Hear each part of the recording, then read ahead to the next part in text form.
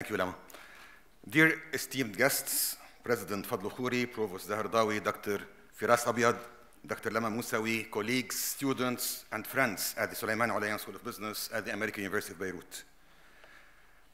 Let me start with going back, being a university professor, teaching leadership and ethics at the school. Let me take you back to one classic case of a business failure. This case is full of controversy with opposing viewpoints. In 2014, Toys R Us, the giant toy retailer, was forced to remove from its shelves 4 collectible dolls based on characters from the AMC hit show Breaking Bad, which revolves around Walter White, a high school chemistry teacher turned crystal meth dealer, drug dealer. Each doll came with a detachable sack of cash and a bag of meth. A stunned Florida mother began a petition against Toys R Us on change.org. The petition garnered 9,000 signatures in favor of her claim that a show celebrating the drug trade is unsuitable for sale outside Barbie dolls and Disney characters. I don't know the dynamics of the decision-making process or who made the decision at the company at that time, but many would assert that this was a classic case of groupthink related to lack of diversity of the team behind the failing product. Who collected the market data? Who analyzed it? Who thought that having a doll with a bag of meth presented a good business idea? Was it a group of single-minded individuals lacking diversity and creativity that led to this business blunder? And perhaps relevant to our conference today, how many women were on the team? Under the title, Data is Everything, the importance of closing the gender data gap, a 2022 Rush report explained the gender data gap, noting that, quote, data is essential to the modern world. It drives everything from innovation and research to business decisions. For too long, women have been systematically overlooked and underrepresented in healthcare, causing a gender data gap that has led to a lack of knowledge about conditions that primarily or predominantly affect women or affect women differently. I would argue that what applies in this quotation to healthcare also applies to business systems and organizational processes. When men comprise a majority of analysts and managers, when men are overly represented even more at the upper level of the organization. And this applies to a wide variety of domains in consulting, construction, automotive industry, and many other businesses. What does this mean for our design of marketing campaigns, for example? What does it mean when we attempt to understand consumer behavior?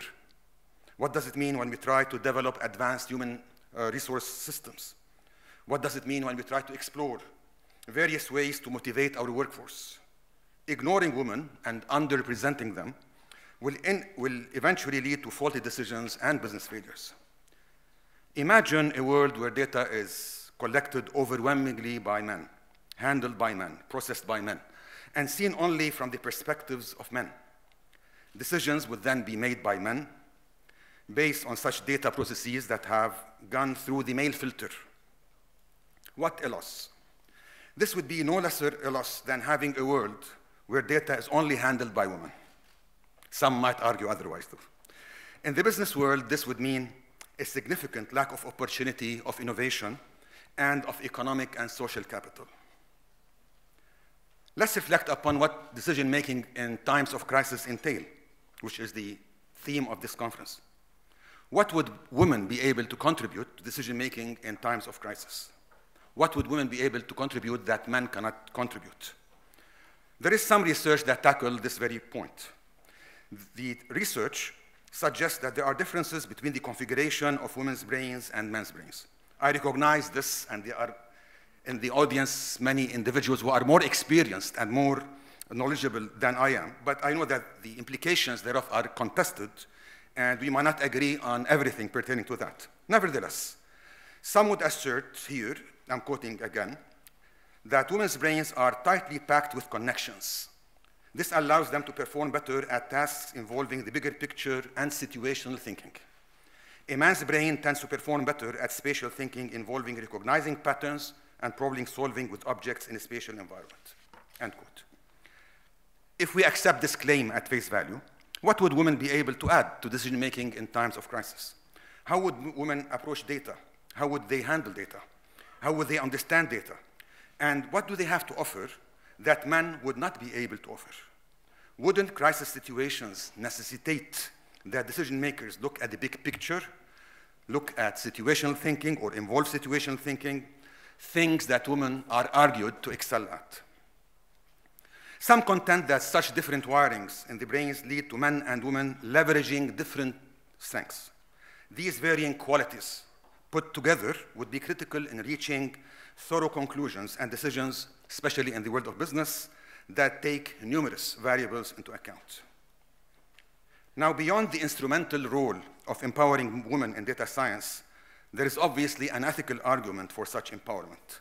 It is a societal obligation to provide women, very much like men, with every opportunity to go into this domain and not categorize this as an intrusion into an area that primarily belongs to their male counterparts. Some research led by Anita Williams-Woolley at Carnegie Mellon University addressed what is called the collective intelligence of a group. Woolley and her colleagues asserted that social sensitivity was the single most significant predictor of a group's collective intelligence.